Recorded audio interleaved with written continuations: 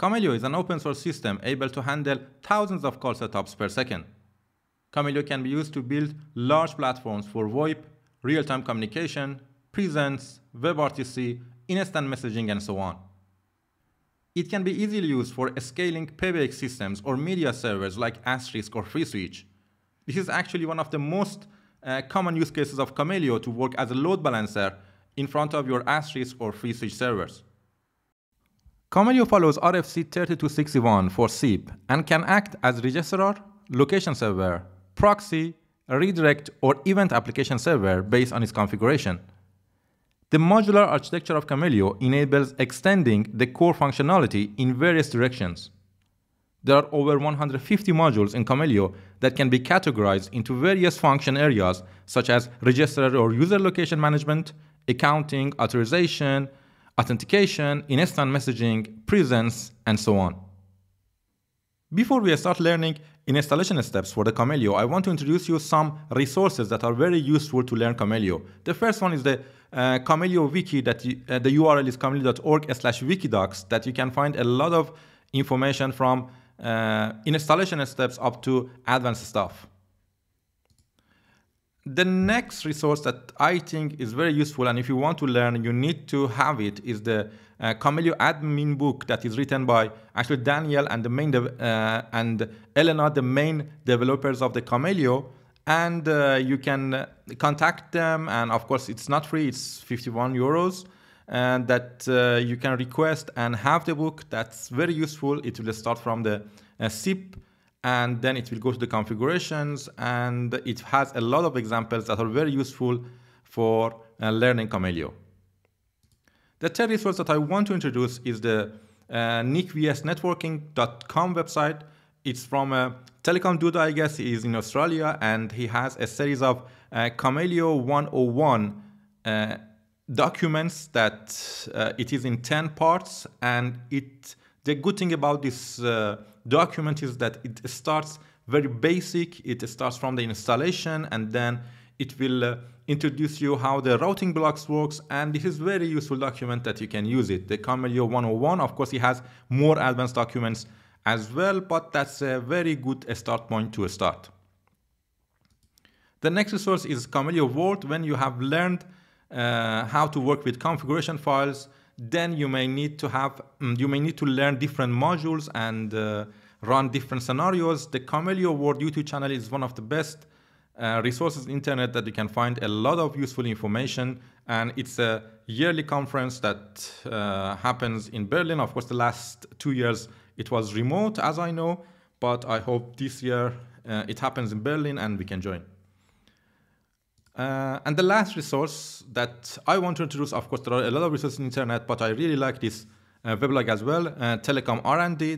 I will put the link in the description, and it will give you a lot of advanced stuff about the SIP, and also it has a lot of detailed documents about Kamailio. So how to configure them, what are the concepts, the Lua scripts, RTP engine, and a lot of useful stuff that you can use from this website.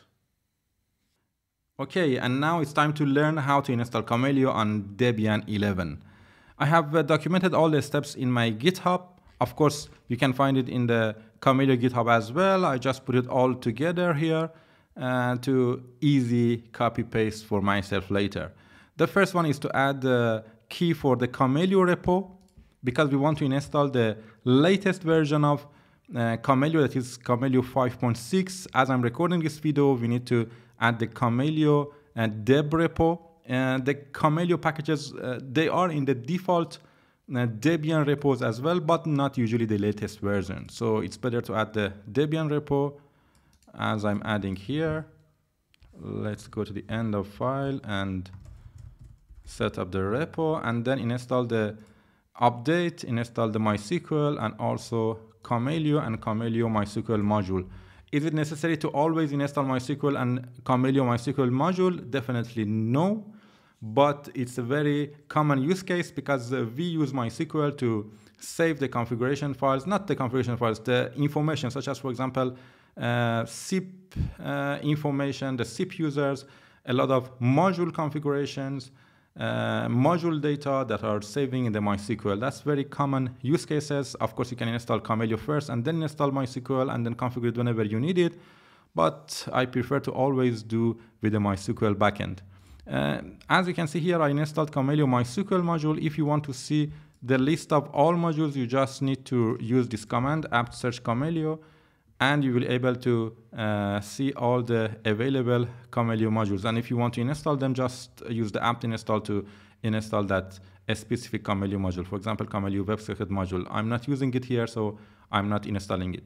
The next step is to set the Kamailio RC script. This is a script that will help us to interact with the database more easily using command line and use the camcmd command. So let's just edit it. I already had the Vime, so let's just edit. The first one is the zip domain that you need to put your IP address. Let me just copy my IP address here and edit the file again. And instead of your zip domain, kamailio.org, just put your IP address. The next one is the DB engine. Here we are using MySQL, so I will uncomment this one, and then the dbrwpw.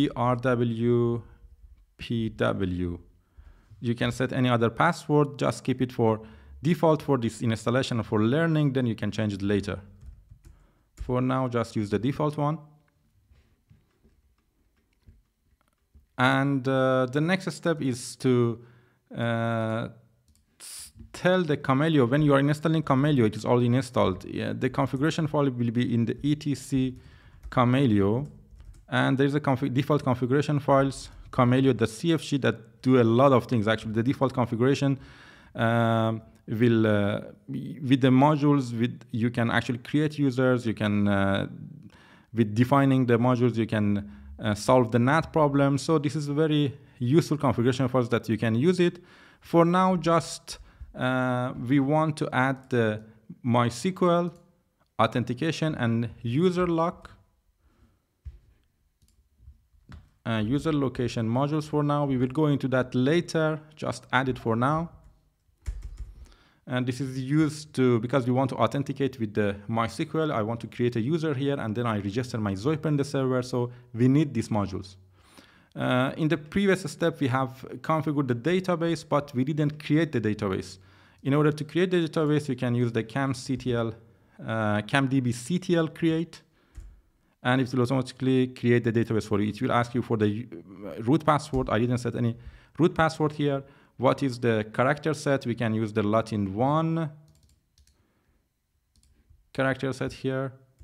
And it will ask you, what databases should I create? Should I create the RTP engine or module-related database tables? Of course, yes, let's create them. If you don't use it, it won't harm. So just create all of them. And that's it. The Kamailio is already installed, and with the configurations that we added here, it's already connected to the MySQL as well with the default username and password that we have set in the camctlrc. If you change this password here, then you need to go and define this DB URL in your Kamailio.cfg as well. Because we didn't change it, we don't need to do that. The next step is to add a user. I want to add 2 SIP users. As I told you, the default Kamailio configurations do a lot of things for us. For example, one of them is the authentication, and it saves the user location. So in order to test that, I can create 2 users, camctl add omid. Let's set a password. I will use the same password here. It can be any password. And then let's add another user. Let's name it Hamid, and then with the same password. And I have created 2 users. Now I can register my VoIP and make a call. I have already prepared 2 VoIP on my phone and my laptop, and I have created the user for them, and I want to show you the registration process. So let's install SNGREP. It's a very useful tool. Sorry, I had a typo here. I have a video about SNGREP. If you don't know what is it, watch that, and let's run it. and let's try to register. I will register on my phone. As you can see, we have received the register, then unauthorized, because this is the registration process for the SIP. I'm sure you're familiar with. If not, you need to read about the registration process in the SIP. We ask for the challenge, and then the Zoiper send us the register with the information of the username and password, and then because it is valid, it sends OK. How the Kamailio is doing this is all by the default configurations that we already have in the Kamailio.cfg. Please pay attention to this, because in the next videos we will go and change them, or we will write them from scratch. So the Kamailio by itself doesn't know anything. That's the default configurations that we can actually register a Zoiper, or we can call them. Let me register the other Zoiper as well. Okay, as you can see, we get the registration from the Hamid as well, and both Zoipers are registered. And let's make a call from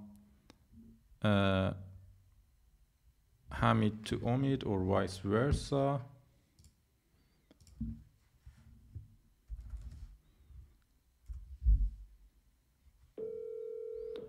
So I make a call. In the SNG rep, you can see we have the invite. Let me just open it and let me answer. And when I'm answering, you can see I'm in the call. This is all the standard SIP process for the initiating a call and answering a call. So the call, or how the Kamailio handles the invite, all of them are in the default configuration as well. That's our job, is to learn how is it working, or define our own logic for handling of the SIP packets. Let me end the call, and as you can see, the buy is received, and then the OK is sent. Pay attention, the Kamailio cannot do anything with the RTP, so it's just for handling the SIP signaling.